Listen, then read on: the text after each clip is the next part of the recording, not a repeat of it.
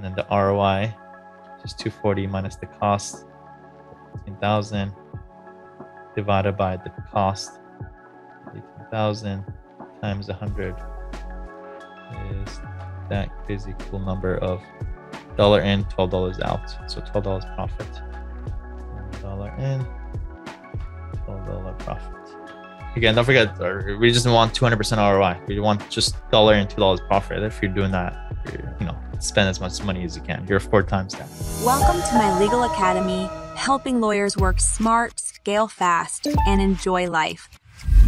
So I have 222 leads so far. I don't have the sign up numbers at my fingertips right now, but it's approximately 30.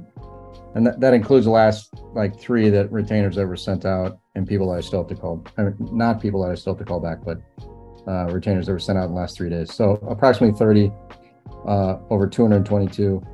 But my beginning of April was kind of shitty because I was on vacation. I'm still doing it myself. So my conversion rate there was crappy because I was calling from Jamaica. It didn't really work out too well, but it's still coming in. The leads, the Instagram and Facebook comes in a lot on the weekends or Friday night and Saturday night. And so I wake up and I tackle those, which are pretty good. But it seems to be slower during the week. Anecdotal, that's just what I found anecdotally. I hooked up with Yevgeny, that fellow, and he did some Google LSA, and that's starting to work as well. I'm getting a lot of calls from the website or from my intaker forms from the website, and that must be Google placements. It's interesting that I can see, I don't really understand how this is working, but I get a lot from Western Illinois and Western Southern Illinois, like St. Louis area and Western. I don't know how that's popping up, but it's working. Some of the bottlenecks are contracts. I'm getting a lot of people that don't sign e-contracts or e-documents. So that's been sort of a bottleneck for me. And then, I've got to chase them after the retainers are out. Did you get it? Did you send it back yet? Did you get it back yet? So that's a hard part.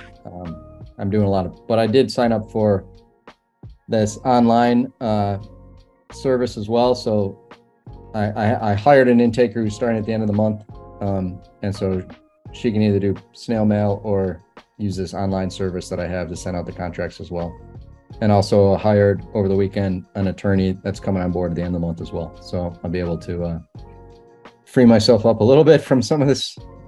So I need 3 arms right now to juggle everything going on. And then my goal is to hire another attorney, like a young attorney right out of law school, to help out. I hired a more experienced PI lawyer. She'll be able to step in the shoes for all these cases that I'm signing up as well. And then she and I will be able to do the bigger cases together. And yeah, so that's where I'm at. Nice. Yeah. Can you quickly look up the cost? At least bare minimum. We just need to know the cost requisition. Yeah. Let's just at least get that. So see if you can look that up. All right. 18 grand. 18 grand from January 19th to May 2nd. Okay. 18 grand minimum. So 18K by 30, 600 CPA. Okay, great. Still good. Again, don't forget, let's just say you have you're willing to go up to, let's just say this much, let's just say. Yeah. So far so good. The other thing is the value. That way you kind of, again, the more numbers, the merrier. Right. Approximate. You don't have to tell me now. If you did approximately on average, what do you expect to be the value per client? At least 8 grand, I would say. Yeah. Okay. So 8K value per client. And just for yourself, that comes out to, let's just say 8 times 30. So you kind of have an idea of your potential ROI to kind of incentivize you to kind of get on the intakers and hire the lawyers and all that stuff. More is 240K value. And then the ROI is 240 minus the cost, 15,000 divided by the cost, 18,000 times 100 is that crazy cool number of $1 in, $12 out. So $12 profit. $1 in, $12 profit. Again, don't forget, we just want 200% ROI. We want just $1 and $2 profit. If you're doing that, spend as much money as you can. You're 4 times that. Yeah. So and that 8 grand, that 8K is that's super conservative. you know. Good. Yeah. And we want to take the conservative number. It could be potentially more, obviously. Yeah. Yeah. Conservative. So good. What are you doing with the intakers? So I hired one, she starts at the end of the month, and then my VAs, I'm gonna use them to bring on more intakers. Right now they're doing strictly paralegal stuff for me. And it's going really well, actually. Those VAs, they're getting, you know, as they get more used to it and whatnot, it's going good. So one intaker is here in Chicago, so she's live like a human. Just I'm paying her hourly, and then the other intaker will probably be in PI, the Philippines, and ideally to pick up some of this weekend stuff. Is this in-house one trained in sales? Yes, she's really good. She does. Right now, she works for a like a symphony or a theater type of thing, but she's in charge of all the subscriptions, like trying to agree up. So it's the exact same thing that we're doing. Yeah. Okay. Make sure part of her job offer is some kind of performance-based incentive. Yeah. Bonus. Yeah. Yeah. Number of clients per month. Instant boost performance. Bam. Easy. Goal. Bare minimum. I mean, the performance could tie into the goal. Yeah. That will be the goal. So, you know, let's just say start off with a threshold. Let's say it, and then set the threshold. You create your own thresholds. You say 10, it will be 10. If you say 5, she'll get to 5. So might as well just say 10. Right. So let's say 10 bare minimum. Let's say 13, then like 18, going up. Yeah. Leads coming on weekends. If that's the case, ask her. You have nothing to lose. Instead of working on a potential Monday that could be a slow day for you for signups, can you potentially instead work on Saturdays or Sundays? We don't want to go to waste. We have in both a mix of in-house, virtual, both working on weekends. E-contracts, it's fine. I think 70-80% of it are going to be fine. For those ones, as you said, you need to use some kind of thing, but you need to set this up ASAP. This is, I would say, today. There shouldn't be any. Should be pretty straightforward. Whenever whoever sends it out needs to track who they sent it out, and whoever sends it out puts it in their head, hey, let's schedule our signing meeting. So when you have it in your hands, I'm gonna answer all your questions for you and get it signed. Got it. So sign a post, set up a schedule a second meeting call for when they receive it. Right then and then. So it's scheduled. Do you have Calendly?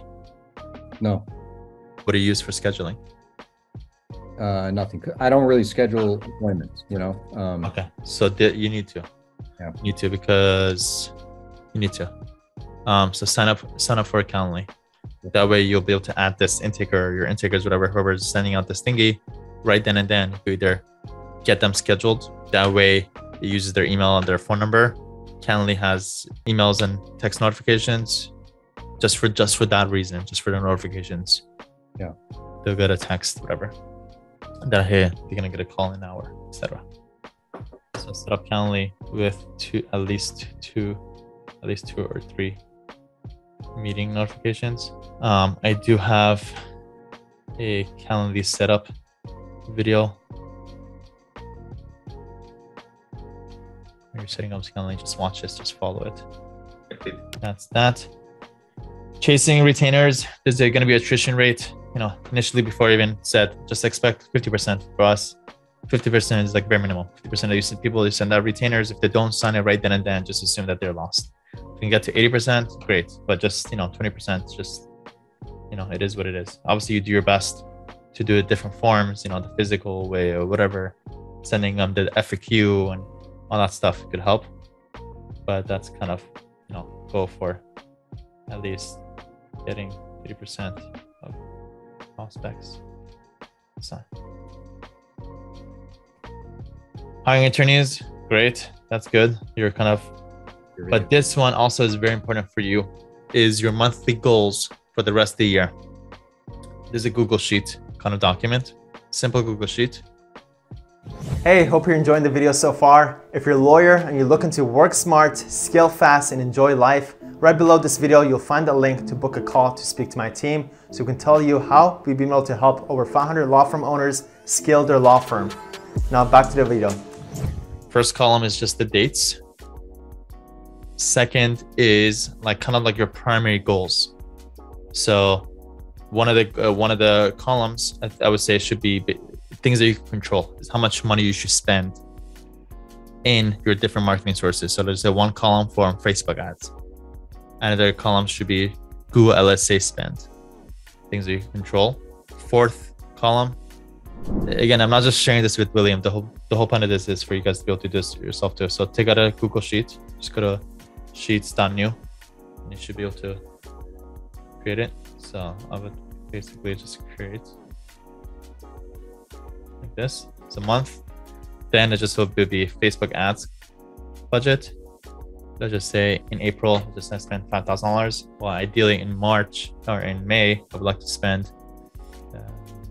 I'd like to spend. Let's say now I'm gonna bump it to 7,500, then 10K, then stay at 10K. Let's just say for 3 months. Then ideally I want to jump to 15K, then 15K. Then maybe the last 3 months I want to move up to 20K. Again, easy things that you can control. So let's make a goal out of these things. William also does Google LSA, so there might be just one specific budget just for that. But at least you have clarity. How much money do I feel like spending? No, create the plan. I mean, you're like level-headed. You could think logically, do it in one shot ahead of time. It's much better this way. Kind of makes you a little bit more robotic, and you can don't think it too much. Just numerical planning. So that's that. Next goal that we want to create is client signups or signups. Again, let's just say in April you did sign up 10. Okay, well, let's go up by minimum conservative numbers like 20%. So next it should be 12, then 15, then 18, or 24, and move up from there. 20% increments. But it could also be tied to your cost per acquisition. And again, everything, let's just say for this, it's $500 cost per acquisition. That way, I think actually if you do it this way, it kind of gives you, maybe the cost per acquisition comes before. That way you could say, well, my budget is this much, and my target cost per acquisition is this much, so I should expect this many signups. That makes sense. So I'll just say, I want to spend $5,000. My cost per acquisition is going to be $500, so that's 10 clients. For 7,500, let me see what it was. 700 divided by, let's say 12. Well, cost per acquisition, I want to spend up to $625 this month to get 12 clients with this much of a budget. For a $10,000 budget, I want to spend $666 to generate 15 clients. Or you're not, this one you have a benchmark of, if you just with the current systems that you have, it comes out to about $600. Okay, just keep it at $600 cost acquisitions, and then with these budgets, how many signups it should be. And now, not only do you have a plan for what you control, you have a solid benchmark of what your cost per acquisition is. Well, okay, based on this budget of growth that I'm willing to allocate to, these are the expected signups that I should get. Next is actual signups. You want to see how you did according to your goal. If you see that over here, this is 5. Okay, then it kind of gives you a little red flag. Okay, what is going on? I'm assuming most of it is just you don't have enough intakers, or you don't have a system, automations, or you didn't spend enough. So kind of hold yourself, according to whatever that goal is. And then last one is maybe settlements collected. So maybe like one of them is number of settlements collected. And then the last one is like attorney's fees collected. Again, these are your goals. Ideally, I would like to close out. Again, you could kind of plan ahead. About 10 months ago, I signed up 15, so I should close out about 10 of them. Okay, so 10 settlements collected, and usually my average is about $8,000, so that should be about $80,000 in attorney's fees collected for that month. What this forces you to do, again, it kind of, you see the big picture, and it kind of holds you accountable to growth, right? This, wasn't it $5,000, let me make $5,000, spend $5,000 for the rest of the year and just stay at this level. No, I want to be able to grow. I plan ahead, write that out ahead, what I can control. I have some benchmarks that I could kind of hold myself accountable to. I see how I did according to that goal. If not, at the end of the month, it kind of gives me red flag or good flag, or green light, it's good, red, or something's off, I'm not doing it. So maybe I should get back to get refocused into this. And then last thing is very important, a lot of people do, is what I need to do. What I need to do to grow. So let's just say for William, he said, I'm hiring, but this month it's like hiring one attorney. Great. Maybe the following month, you want to hire 2 intakers if things go well. These are like either hiring or creating, setting up CRM, or whatever that is, things that you can do to make this happen. Not everything has to be done now, but at least it should be in the pipeline of, okay, this month I'm focusing on just hiring 1 attorney. Next month, I'm going to focus on hiring 2 intakers. Next month, I'm going to go focus on the automation. Kind of like the hirings and the system side of things, what that is. Let's call it my goals, my financial goals, 2023. Put a reminder on the 1st of the month.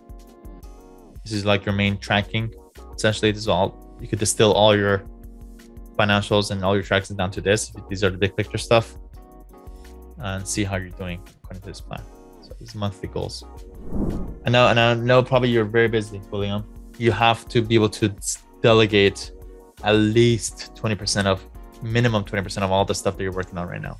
Yeah. So be super critical. If I would put a white paper on your desk, and as you're doing random things, just write out all the stuff that you're doing. Kind of create a list of all the things you're doing, and then ask yourself, who can I delegate this down to, basically, instead. And your goal is to pass off as, again, talking about mentality, kind of becoming a little robotic, whatever, but become that. Who can I delegate this to? Who can I delegate this to? So I can pass off as much as I possibly can. So that you only focus on this, just making deals, setting up new client sources, creating systems, things like that, spending more, all that stuff. And also you're like, wait a minute, you're able to step away from the day-to-day. Now you become a true, like a law firm owner, which is where we want you to be. Got it.